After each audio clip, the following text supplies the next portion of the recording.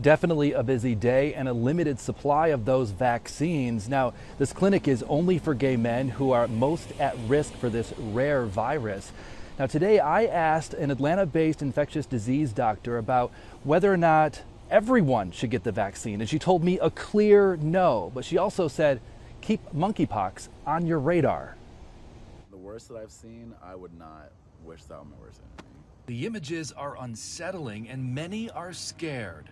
Monkeypox cases across the country and here in Georgia are on the rise.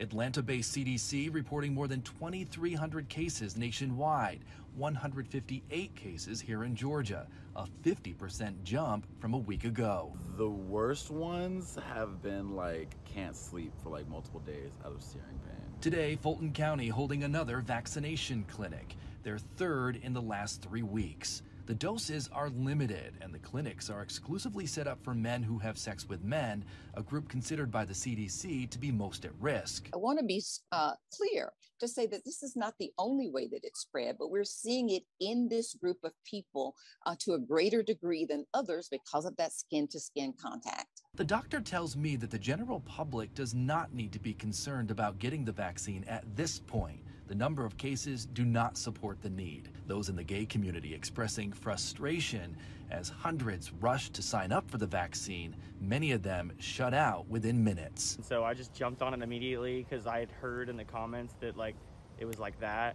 And so when I jumped on there, I didn't even really think about it. I just signed up quickly as I could and took a time slot, not even knowing it was the next day. These are people that clearly care about their health and are clearly responding to it.